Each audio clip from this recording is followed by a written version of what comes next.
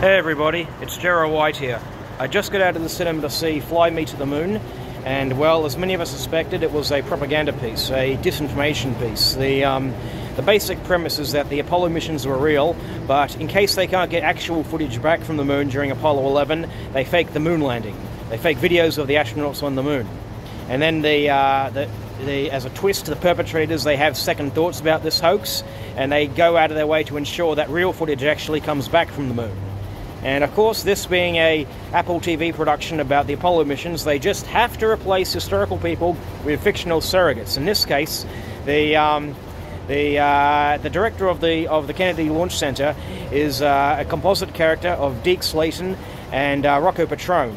Petrone obviously was the actual head of was the actual launch director at Kennedy Space Center, and Deke Slayton was the member of Mercury 7 who went on to become the chief of the astronaut office, who was in charge of selecting astronauts for the mission.